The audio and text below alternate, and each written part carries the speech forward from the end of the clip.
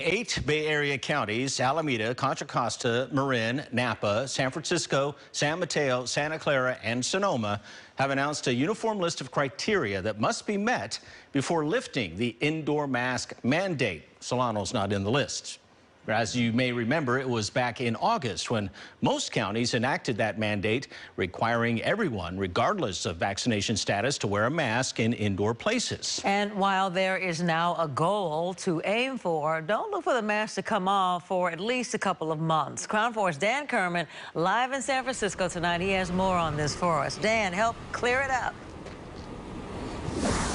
That's right. Well, these criteria revolve around hospitalizations, community transmission, and the rate of vaccination.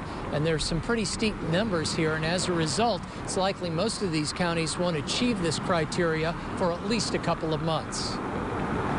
We will keep our requirement for indoor masking, regardless of vaccination status, until we meet these metrics that we've adopted across the Bay Area.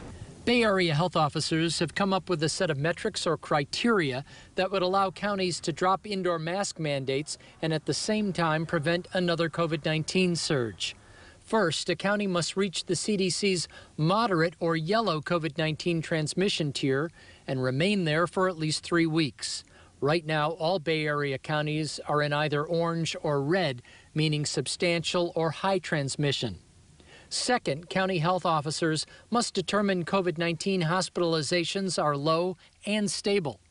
And finally, either 80% of a county's total population must be fully vaccinated, or 8 weeks have passed since the FDA authorized the COVID-19 vaccine for emergency use for 5 to 11-year-olds.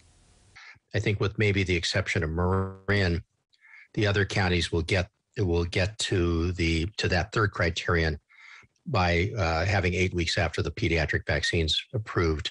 UCSF epidemiology professor Dr. George Rutherford, who cautioned counties should not move too fast to lift the mask mandate, is pleased with the criteria, especially because the counties that won't be able to satisfy the 80% vaccination requirement will have to wait another 2 months after the FDA approves vaccines for those age 5 to 11. I think that most likely pushes us into December, which has plenty, long enough tail for me. And we'll have a chance to see if we really can keep the transmission at the moderate rate. Looking down the road, health officials say it's possible some counties will have the mask mandate longer than others. So we will probably be lifting the indoor masking requirement at different times, simply because the hospitalization and community transmission rates differ by county, as well as the vaccination rates.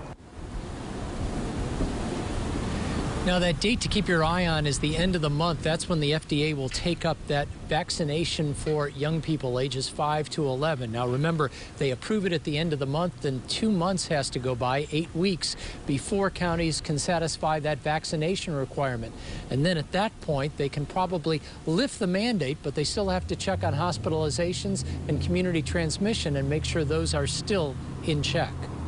Live in San Francisco, Dan Kerman, Crown 4 News. All right.